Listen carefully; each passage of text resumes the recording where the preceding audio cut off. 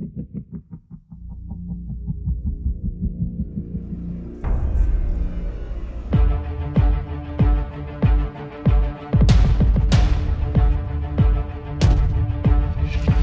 guys, Minelab Gold here. So I'd just like to welcome you all back and thanks again for tuning in. As you all know, in this episode we're going to go back to that area where we found that piece of gold in the last video, and I explained to you guys that sometimes when we hit virgin ground, when we find gold, that it's very important to dig and process some of the material near it to see what we can find. Anyway, let's go and get into it.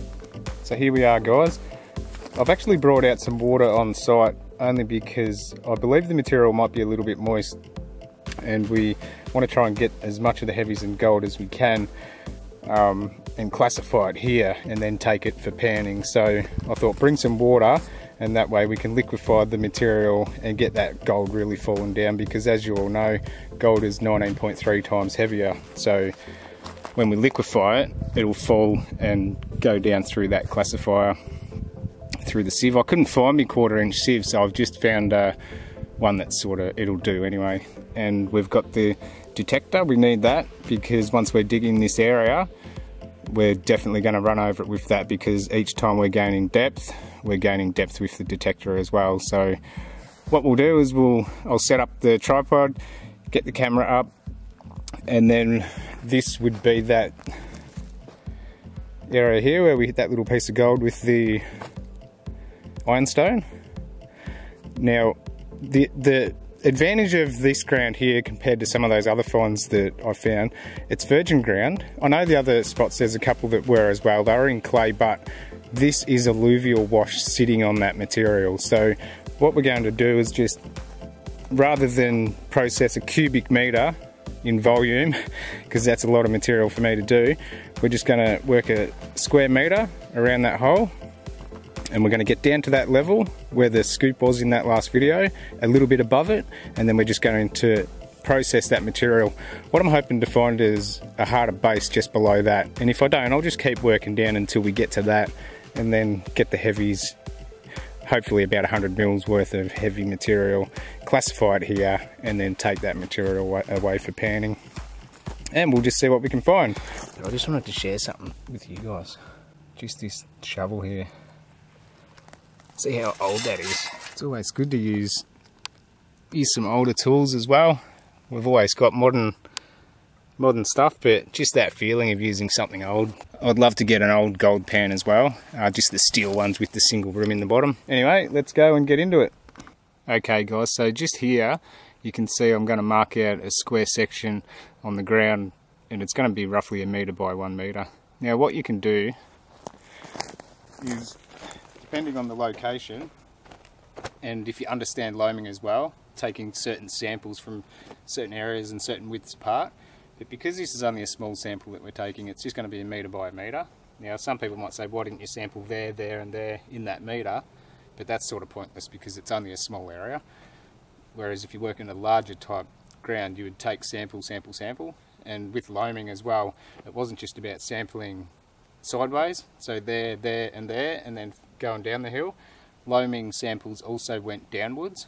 So what they used to do was use Hessian sacks, big long Hessian sacks that were 8 feet in length, and they'd dig the 8 feet deep holes, or they'd sample 8 feet of material based on the deposits when they're digging down, while they're reading the grounds as they go down. And then they would take that foot sample, put it in the Hessian sack, tie it, then they'd take the next foot of sampling, tie it, and then just keep going and going, and eventually they'd end up with 8 feet of samples. So that's just another little tip as well, but in this explanation it's just going to be this one little spot. So that gold was there, so we will just dig down there and get that material. Okay guys, so you can see we've got that 1 meter roughly marked out there. Got the top material over this way, so we can bring that back across once we've finished and put all the material back in. And hopefully it won't look as disturbed. Now the top material that I'm not going to worry about, that will get brought up to here. And then the stuff that we're going to process, dig that in there, gather it in there, classify it. Okay guys, so we've got a little bit of that material away now. It's probably more like 800 by a meter. So you can see that just there. So what I'll do, I'll take this little bit here away, just on the side, because that gold was found there. We'll get some of this that's at the bottom of it as well. And you can see now, I've taken that top stuff away, and we're starting to get into that nice, lighter gravel wash. So then once we get that out the way, then we'll process the material that's below that.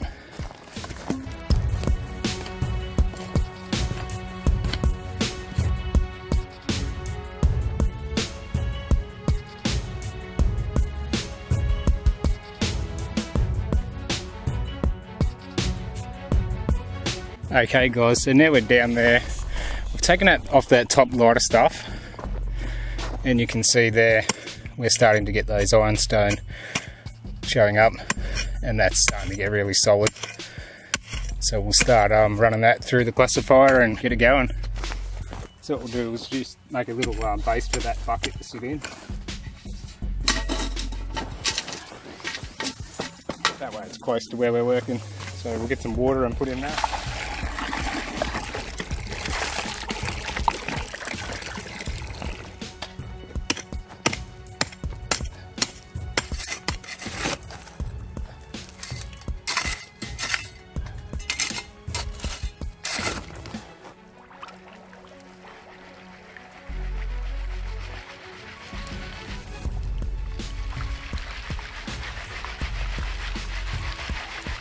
Now it won't take long for the gold to fall through there because the material is getting liquefied.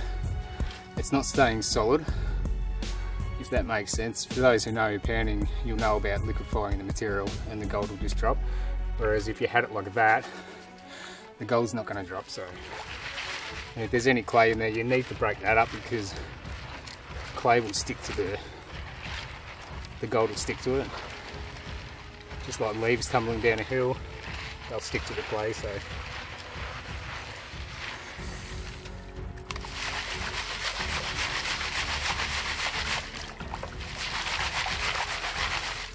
okay, that's pretty good just there guys. So what I'll do is just dump my tailings here and then we'll scrape that.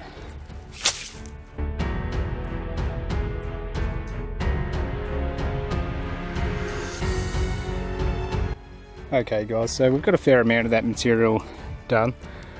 So as you can see just there on the pile, we're getting some of that ironstone just there. And we know those things, oh sorry I'm puffing a bit, takes it out of you doing that. That's the ironstone there that we identified when we found that piece of gold, and we know that's heavy. So I'll just keep continuing to do this hole, get that material in there, and then we'll take it off and pan it. We've got that material out, like I said, that's the tailings pile just there. Obviously we'll run the detector over that to see if there's any little ones in there. Same down here, we'll do that with the detector. But I wanted to show you guys, if you listen, that's that harder layer that we found the gold in. Hear that now, we've gone through soft stuff, and when you scrape the pick, as I was getting down it was sort of soft. So we processed a little bit of the soft stuff on this side and all the way down to that hard layer. Now I've scraped all that off this side down to that hard original layer, so we'll just see what happens.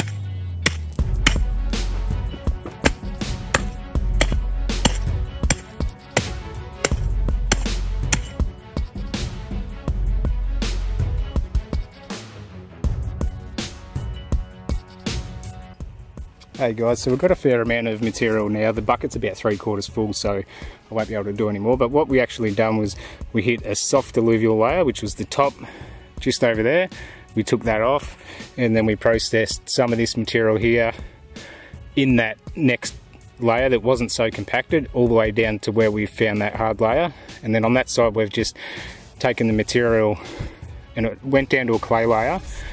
And same as this side, I went to the clay, and then I took about 2 inches into that clay just there, and then just slowly worked out. It took a little bit of effort. As you guys know, red clay, it takes a fair amount of work. It's like glue. So yeah, anyway, what we'll do, I'll get the detector, swing in there, see if there's any targets that we've moved around. If not, we'll go and pan off and hopefully get some gold. What I've done is just move that stuff there out the way. Obviously the bucket's big, so we want to get that right out the way. I've turned the detector on. I'll plug in the external. Okay, that's running reasonably smooth there, so I'll just move you guys up here.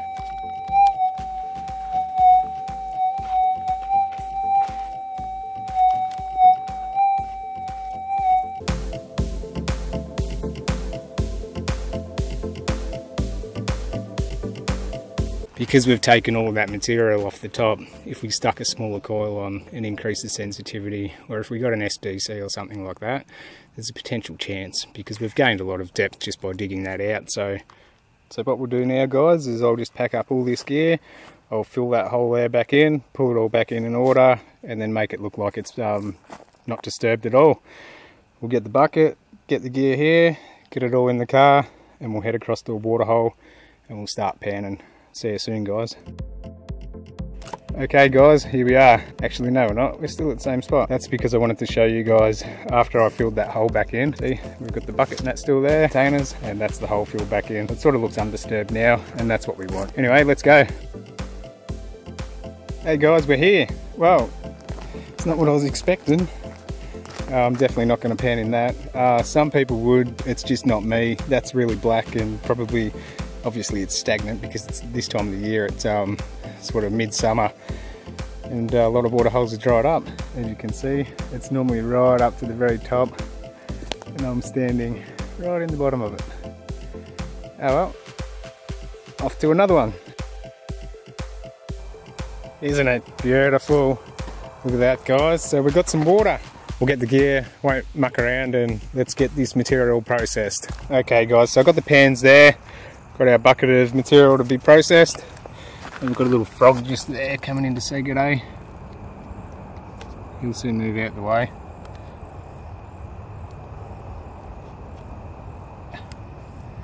Anyway, let's get the material in. And I got this about, I reckon at least 15 years ago, and I liked using this one more, just your standard black pan with your 3 riffles. But this one here, what it does, you can process material really fast. That's got that angle on there, so when you're swirling all your material around like this, liquefied, your heavies drop into here. That's the gold catchment just there, and then you can quickly wash the material off like that on that side, and then you bring it all around. Your heavies get caught in there. Once you're left with your black sands and the majority of your heavy material, then you simply just work it. Once it's liquefied, all the gold will go to the lowest part, get caught in your riffles, and then you just work out your black sands like that with your linear motion. But anyway, I won't go too much into that. I probably won't even use that. We'll just get this done, get that material in there and get into it. I won't go into too many details about panning. Everyone has their own different styles. Certainly Matt Kalava could come out and help pan the material for me if he wanted to, because he'd be very fast and very efficient. But I've done my fair share of gold panning in the days, so hopefully we can catch the majority of the gold. So let's get into it.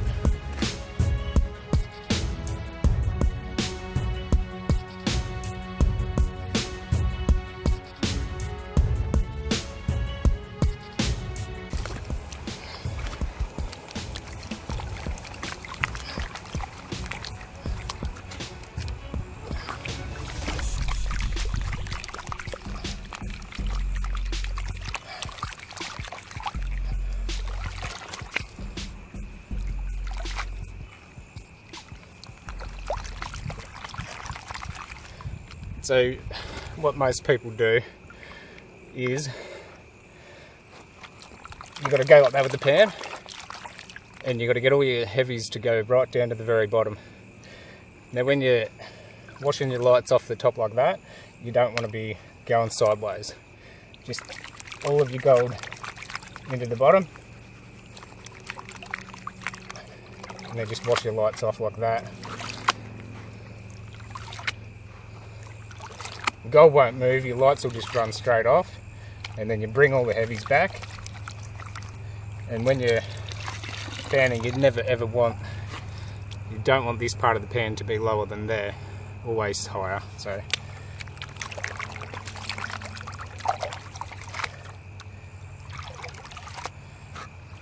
and just a linear motion like that.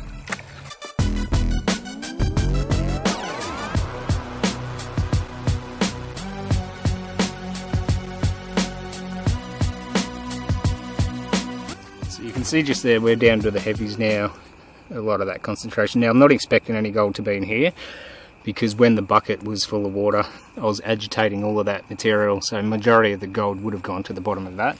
But what we'll do, we'll just get the rest of that out, and then what you can do too, sometimes if you get a little bit of gold trapped in ironstone, it can be with this other material. So you can start to pan these into another pan as well and catch those tailings just in case.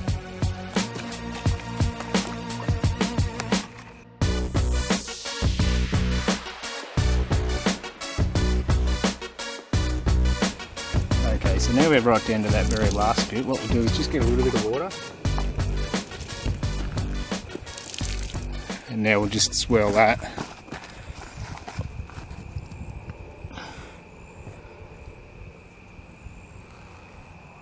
Like I said, I'm not expecting gold to be in here because it was the material on the top. Okay. So yeah, we don't have no gold in there, but like I said, the heavies, the real heavies will be in the bottom of that bucket because I agitated that material.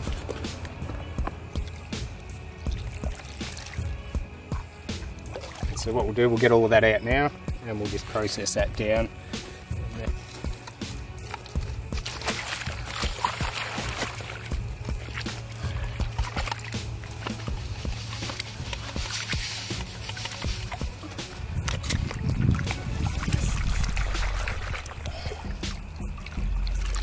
Okay guys, so you can see that material just there. What we'll do, we'll finish processing that and see if we can get some gold in there.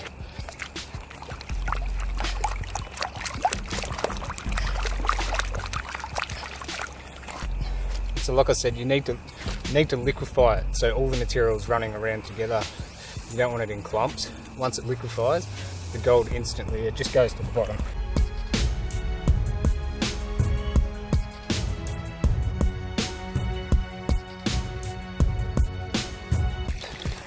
And when you start seeing heavies get towards the sides, that's when you bring it all back, work it down.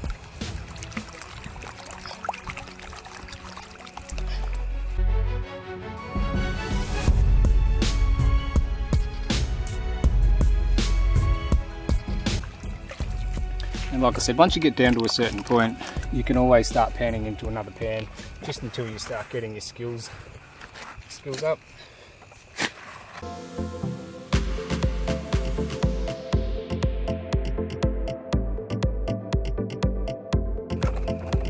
The gold's going to be trapped in there because that's a solid material. Once it's underwater, that's when we bring it back and centralise it. So you get under the water, everything's liquefied. Gold will fall to the lowest point. Bring it up and then wash those lights off.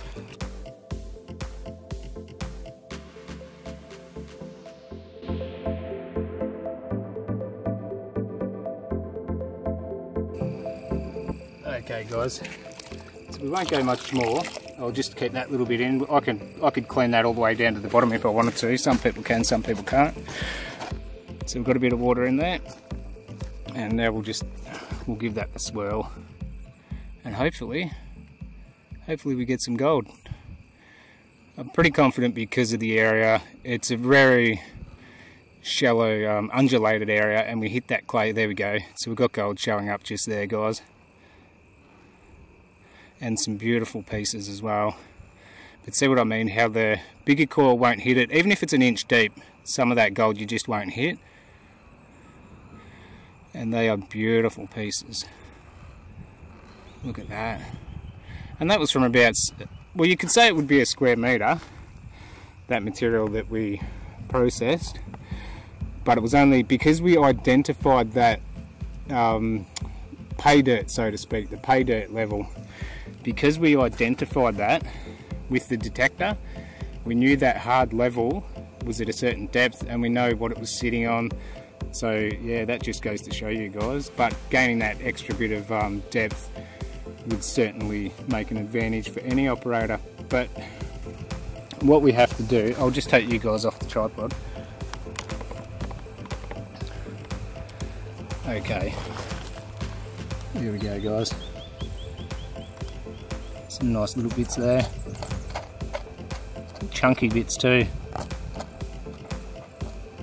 Oh, that looks like it's got a bit of something on it, a little bit of quartz maybe.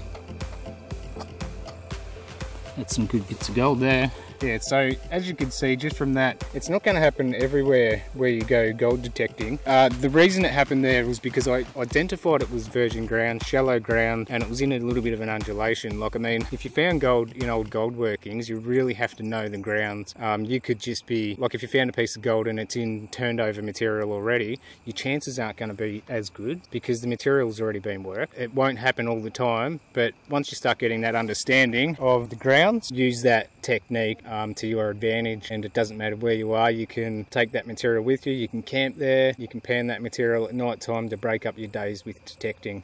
But anyway, that is just excellent, and I will definitely be getting some more of that material out. There's some good size ones there. I wouldn't say fine gold, that's some chunky little pieces. Each one of them's definitely a little picker. That one there's a little bit smaller, but well, that's cool. Anyway, that's very encouraging for myself actually. I've had spots like this before, but it just takes time to get to them. So anyway, I will pick those up, pack up the gear, and I will see you guys next time. Don't forget to like, share and subscribe, and shoot through a comment.